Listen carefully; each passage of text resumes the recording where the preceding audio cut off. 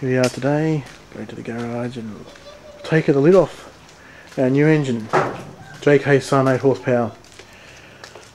First inspection, not bad colour, nice choice of colour. Not about the plastic knob on there though.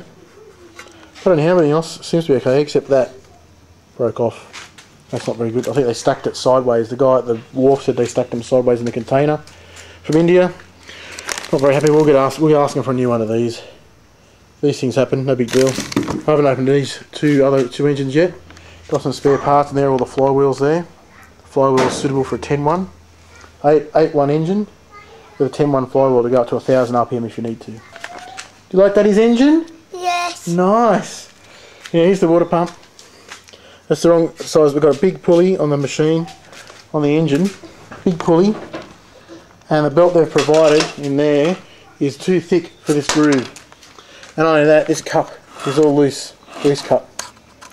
I'm not very happy about that. But there it is.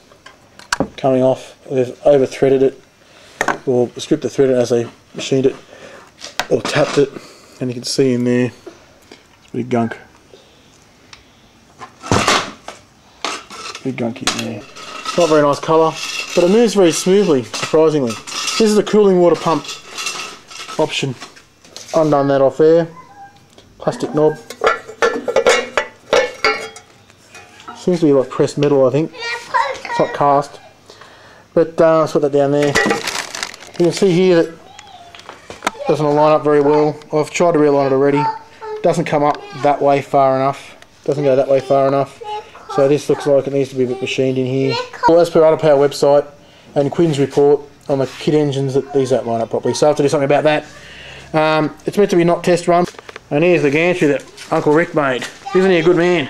Dad, Daddy. Right, okay, here we are. We've got the spare parts happening. And this is a little, came with a bag there. Little instruction book. That's the original Lister one, made it small. Spanners, don't know what it meant. I thought that was a magnet, but it's not got no magnetism properties at all. That.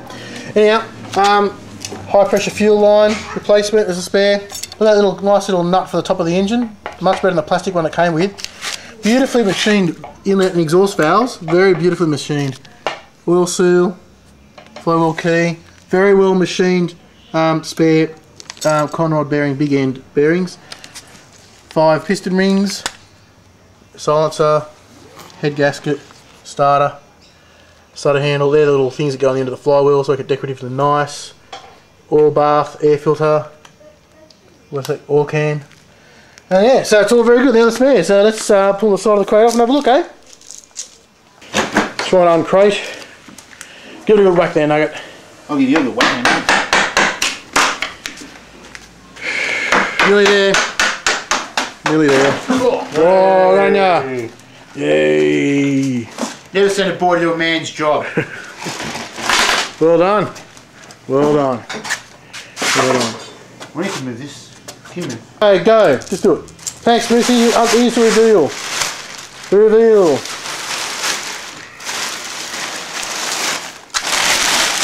There it is, a massive 2-inch crankshaft. Look at that, eh? 2 flywheels go. Oh, it's even got the thing on the top. Great. Oh, cool. Fantastic. Well, there it is. Good old JK. Now we pull it apart and see if there's any Indian sand inside. Very nice looking so far, except for this little bit of an error here, which you can get that fixed. Anyhow, there it is.